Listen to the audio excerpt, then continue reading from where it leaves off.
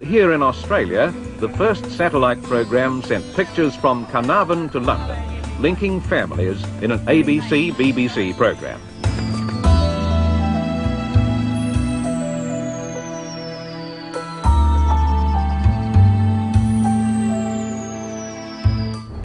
There are 3 cameras, one on a crane, one on a roof and one on a movable trolley.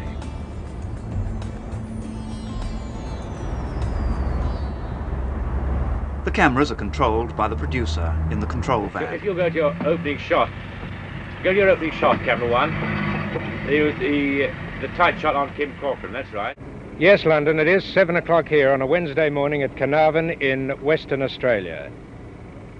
I'm talking to you from the main street of this town, and I've been joined by some of the townspeople who've got up bright and early this morning for this special occasion of this first live telecast from Australia to London via satellite. And Mrs. Brightwell, this end would just like to say something. Yes, Mrs. Brightwell? Oh, yes.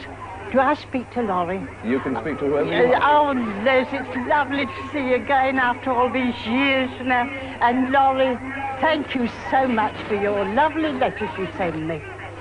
So descriptive. I'm sorry we don't write more. Still talking. Just sorry. Okay, I'm sorry we don't write more often, but my husband makes me work too hard. That's it. Hold it there. Right. Now we cut away on two. Wind him up. Wind him up, David.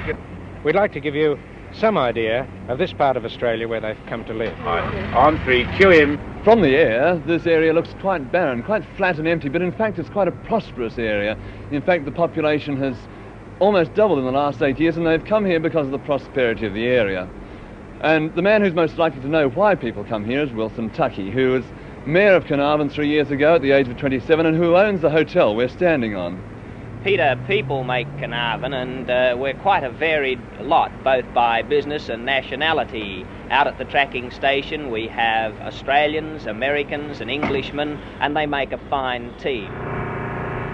There are 2 tracking stations at Carnarvon. The biggest, and up till now the more famous, is that operated by NASA and is a vital link in the manned spaceflight program. But this second one, recently built, is owned by the Overseas Telecommunications Commission, designed to transmit and receive signals via the communications satellites. It will also be used by a space tracking station for communications during orbital flights. The big tracking dish or antenna is an unconventional shape and glistens white from a high position 3 miles from the town. I asked Mr. Jim Robertson, Superintendent Engineer, about this equipment, and he explained why it differed from the usual round dish. This is, again, quite a technical question. The purpose of the dish is to concentrate the transmitted and also the received beams in a very narrow pencil beam, so that it's highly directional. And this is the main function of this antenna, also to keep out extraneous noise from other parts of the solar system and from the Earth. If you dissect it, it is still a parabola like the ordinary dish. It has just got a hyperbola added to the top of it.